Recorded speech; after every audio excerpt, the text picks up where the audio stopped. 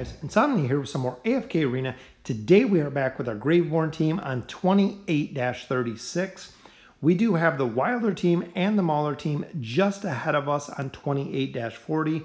And the Lightbearer team is actually, I believe, quite a little bit further up here, which as you can see there, 28-48. So as we've continued progression into 28, it has slowed down dramatically. But let's go ahead and take a look at our Graveborn team. As you can see here, we're starting to get a lot of plus 30 signature items. We have Isabella, we have Thorin, we have Pharrell already maxed out, we have Isolde already maxed out. Torn, I'm still on the fence to build. A lot of people have said he is absolutely amazing. And also Oden, under the advisement of Javid. Javid said to build Oden. You will not regret it. He is absolutely phenomenal, especially when you get his furniture. So if we get a little bit more furniture for him, we'll go ahead and level up his signature item, getting it to a plus 30. In Torn, again, we're still a little bit on the fence. If we get a couple more copies of him, we can actually take him all the way up to Ascended if we get some food. So let's go ahead and we'll get into the summons. So as you can see here, we do have two cards, which was from our last push. So we'll start with some Graveborn heroes here. Hopefully a copy of Torn would be nice, which it is a copy of Baden.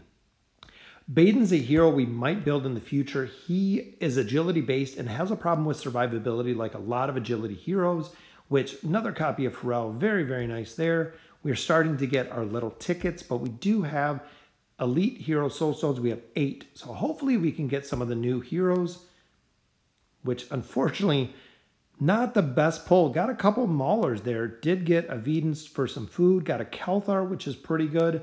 Warwick, Namora, don't really use very much, but overall, not too impressed with the stones there. We do have 51 rare stones, so a ton of heroes coming out for food for actually all of the accounts, or all of the factions.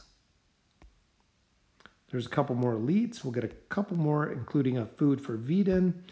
All right, so let's go ahead and get into the summons. 27 of our scrolls, 296, 24,000 diamonds. And of course, we do have 23 Stargazer cards here. Taylene is already at Mythic, so we're still trying to build her all the way to Ascended is our goal. So we will start with the 2 Stargazers here. Hopefully 1 or 2 copies of her, which nothing but a Wilder card on pull 1. Pull 2, hopefully a little bit luckier, which we get another Wilder card. So no copies of Taylene this week. So unfortunately, that is where she is going to stay for now. But let's go ahead and we will get into these summons, which just a couple rare cards there. And this will do for our companion points. So the regular summons, still we used all of our summons here to get a couple of copies of Daemon. So it's going to reset pretty soon.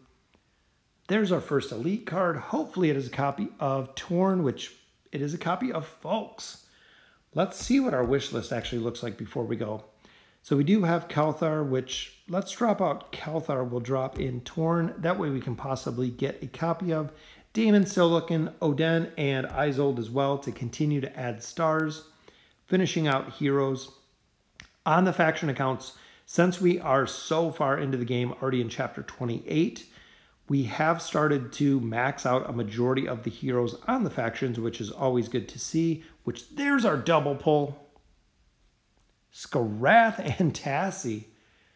So even though we're getting a lot of really solid heroes, we are getting absolutely no Graveborn love, just like we didn't get much on the Mauler account either. So a couple rares there. So this one is our elite pull, which just a single one, as long as it's a Graveborn. Another Skarath. Would have been perfect on the Mauler account to pull a couple more copies of him. All right, so that maxes out our slots. Let's go ahead and build a couple of heroes here. There's Tassie and there's Skarath. Tassie almost completely maxed out as well, as you can see. The other copy of Namora did take her to Elite Plus as well. But let's get our last couple summons down. Fingers crossed we get a couple Graveborn. Which just a couple rares, not even a Graveborn on that one.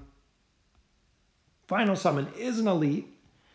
Copy of Anoki. So some more Maulers. Got some crazy, crazy Mauler love today. And we still need the copy of Torn. It is Damon. Very nice.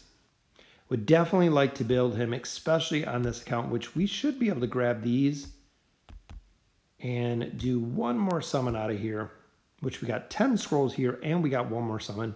Just thinking to finish out the weekly today, which just a couple more rares. Final summon for an elite, which we got one off the bat. It is a copy of Oden. Very nice. I would definitely take a copy of Oden. And one more card, which will give us guaranteed Graveborn. So overall, got a lot of Graveborn. Another copy of Baden. Even though it was not really the particular Graveborns that we were looking for, still did add a couple Graveborns in there, including Damon. So here we'll add another star here to Tassie, taking her to 4 stars, so almost completely done. Namora, we finally got our second copy, and these are heroes that I use in the tower. These are the heroes that really do carry the tower. So Graveborn, Oden, we do have another star here to take him to 2 stars. Damon, we got double copies of there. And I am thinking, do we have no food at this time? So what I'm thinking, though, is to probably take Damon up, because we only got a little bit of food.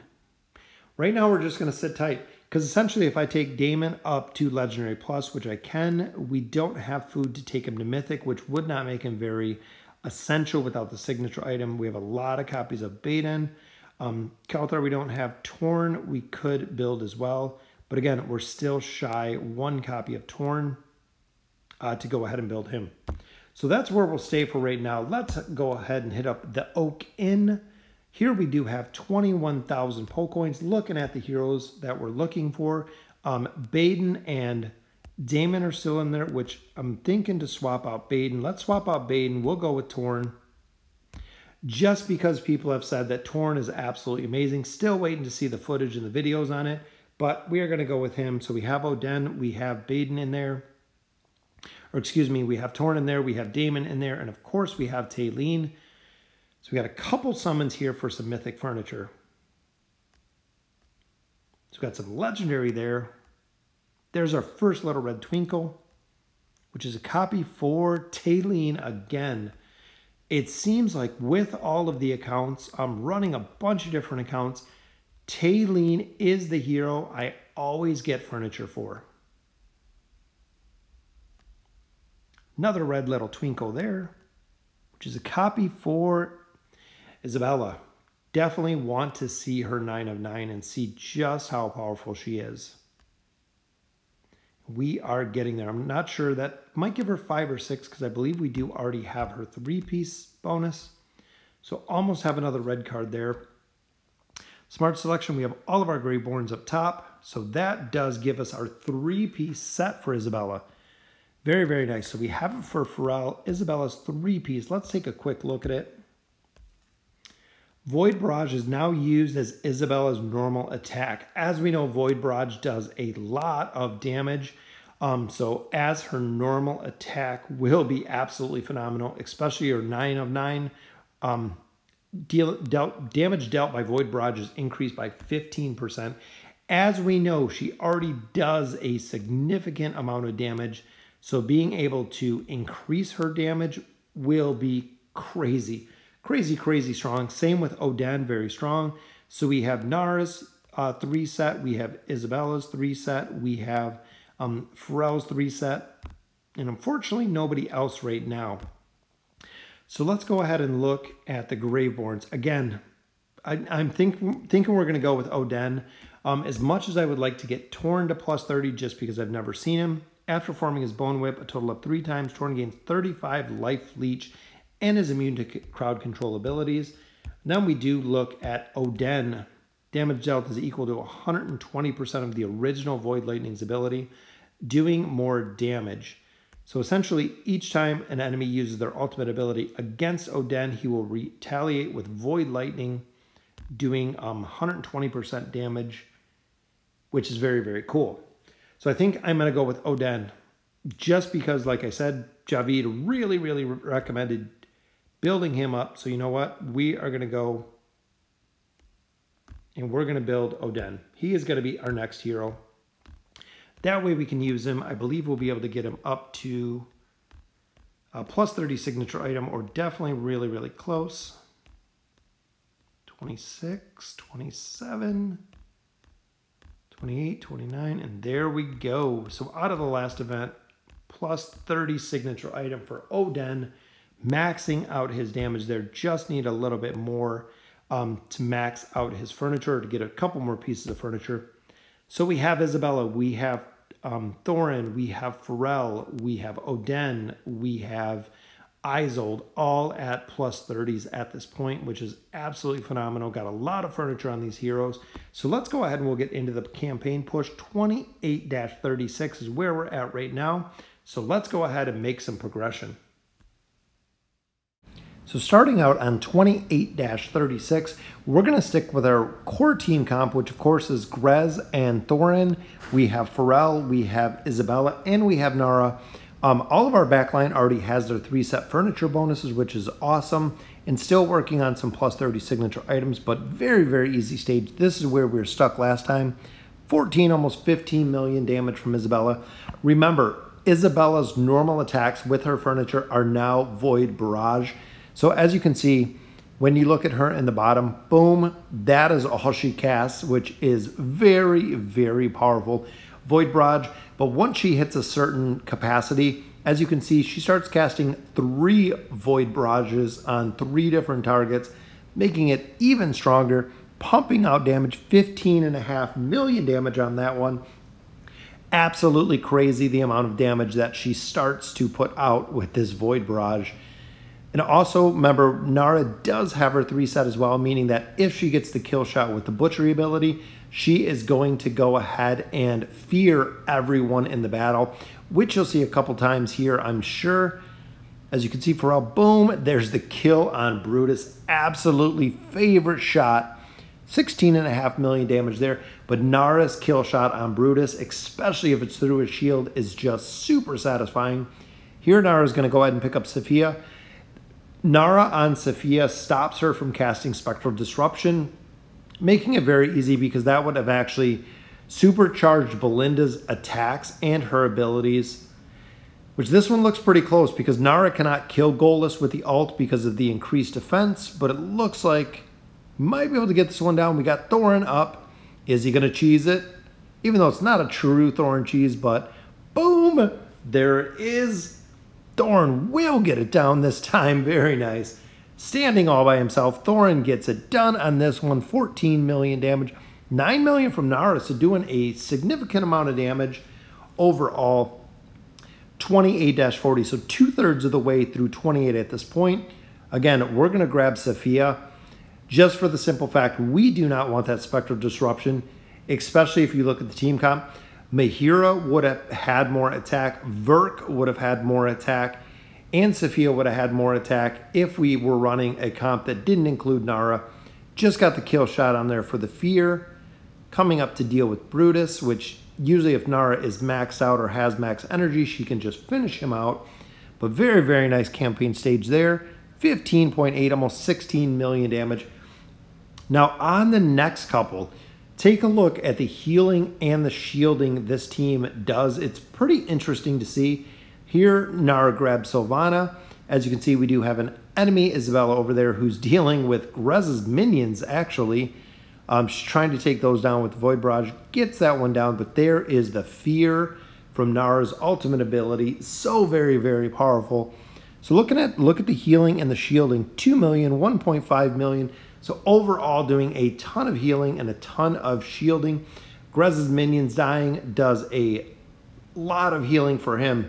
Remember, because it is percentage based, that's where a lot of things in this game, when it comes to percentage based, such as the Elder Tree, that is what makes the Elder Tree so important. That's why I always stress building Isolde now with his furniture, building Saurus with his furniture. The more essence that you can pull out of the Elder Tree, because it is percentage based, is just absolutely grows substantially with power over time, because it is percentage based. So as your heroes get stronger, the percentages get higher and higher. multiplication factor is the same, higher and higher, because you're leveling up the tree itself. So here we grab the little caster right in the middle. What I also try to do with this team comp specifically is the taint ability that Thorin is putting on the target. I try to match it up with the hero that Nara is going to grab. Allows Nara and the bleed ability with the taint ability to kill heroes super, super fast.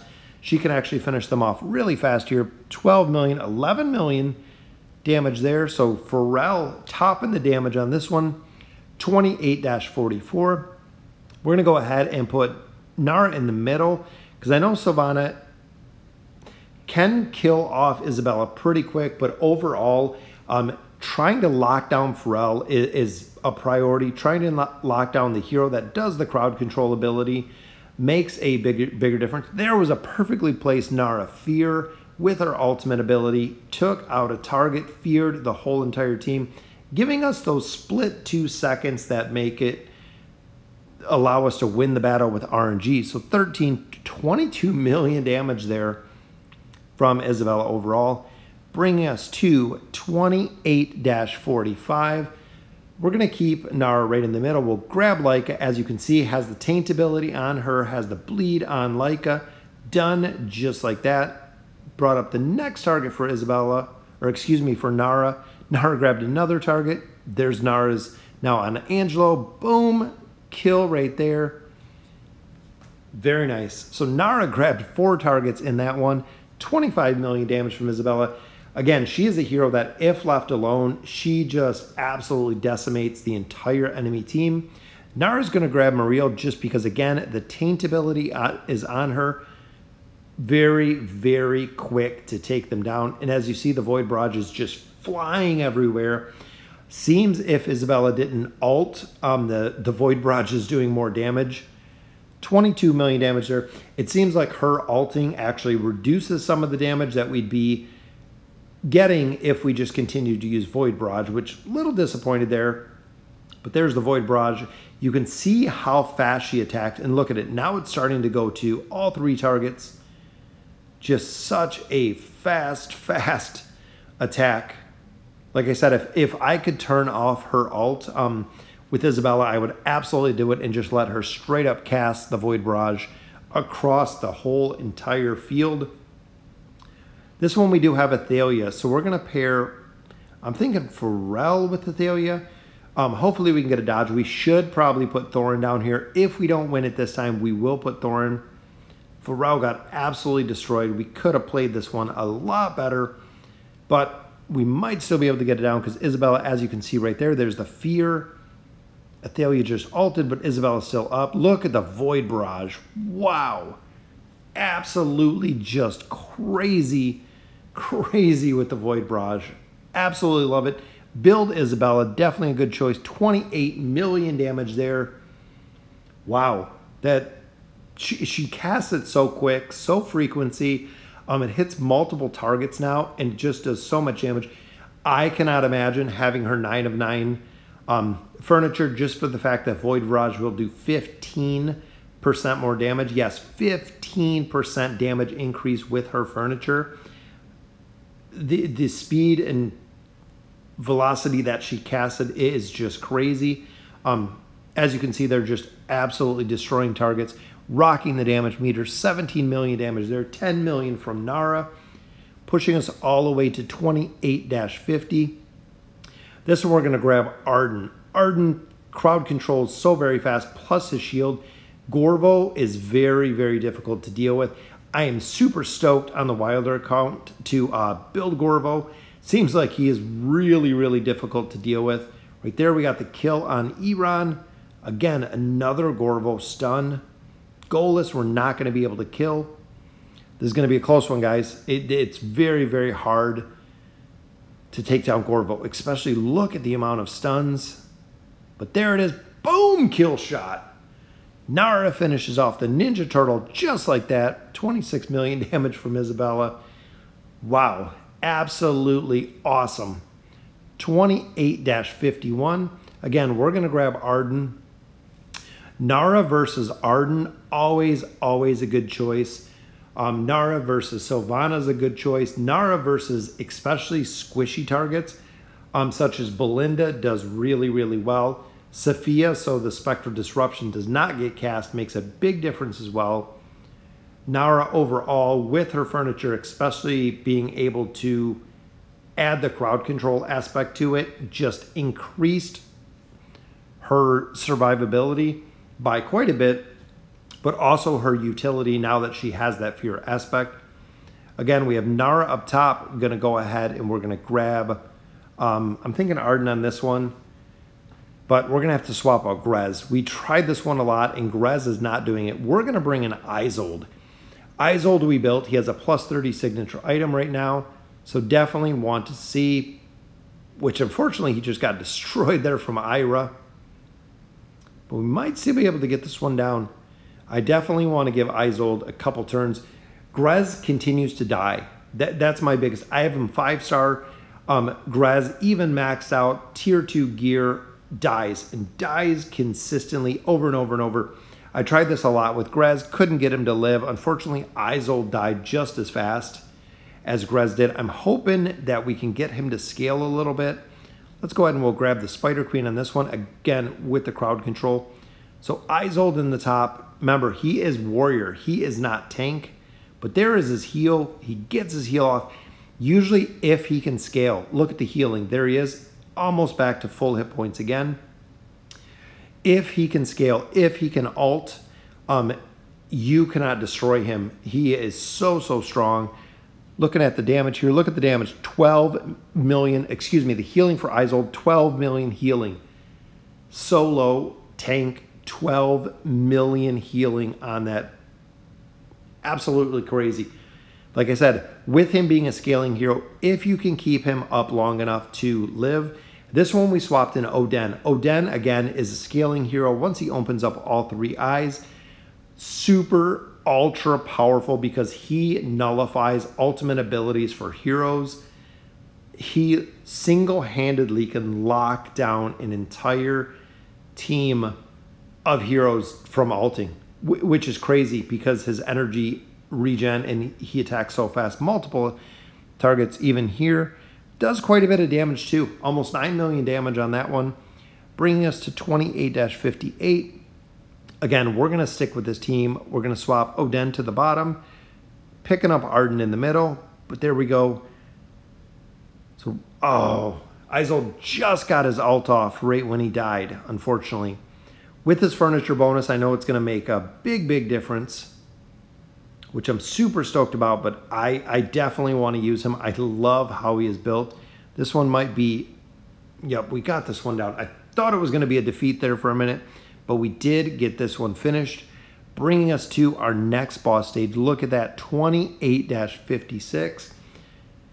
If we can get this one down, we have officially taken the lead, the Graveborn team, which there we go. We got Sophia on the back, Isolde's taking a lot of damage in the bottom, but Sophia, we need to get down. There's the kill shot. Didn't get it, but there is the ult. Isolde just ulted, meaning he is full health. Look at that, full health again. Not Isolde. Isolde just took care of Shamira. Boom, got the ult. Look at that. Or Isolde ulted, and Oden took care of Shamira, locking her out. No ults cast by Shamira. Oden absolutely destroying it. I love this team combination. This is crazy. I love the Isolde combination, especially with Oden. Even looking at the heroes here. So the haste that he has, the displacement, putting everyone together. There we go. Just ulted on Veden, so Veden could not cast his ultimate ability. Oden locking them down again from casting the ultimates. Such a hugely, hugely underrated hero. Again, Javid wanted me to build him. Here he is completely built. We just need his furniture because furniture is going to increase his damage and his damage reduction, which there we go. We took the lead, officially got further than the Lightbearer account. So the Graveborn did it. They are officially in first place. And of course, this is a super, super hard stage to compete, 28-58. Let's see if we can do a Thor and Cheese here. Probably not. Very, very tough, but look at that, 28-58. Super stoked we got this far. Absolutely phenomenal. Anytime that you're running, as you can see, the enemy team comp, Baden with Nemitsu, if you don't have a ton of damage, a ton of burst damage, between the totems and the ads, you will never be able to get them down. You cannot kill them fast enough as they continue to pop up here. Let's go ahead and swap our tanks, see if maybe it'll help a little bit. Again, we just need Isolde to go ahead and ult. Oden to keep the heroes locked down, which that one we got absolutely destroyed. I'm hoping we can get this one down. I would love to finish out 28 and actually get into 29. Even look at the displacement. So the displacement there, so Oden displaced Sophia, resulting in Sophia unable to cast the Spectral Disruption. In the meantime, Nara picked up Nemitsu on the enemy side. So Oden took out Sophia right off the bat with the Spectral Disruption. As you can see, there she goes. She gets teleported, dropped right on some other heroes right in the middle. We just need a little bit more survivability. Overall, super impressed by Oden. Such a cool hero. So guys, that will do it for the Graveborns tonight. 28-58, just ahead of the Lightbearers. You see them right there. So we passed a ton of stages. We took the lead for the faction accounts. Graveborn with Isolde and Oden have taken the lead. So let me know in the comments what you guys think. Very, very stoked to see Oden and how well he does. Need Isolde's furniture. And as always, thank you guys for watching.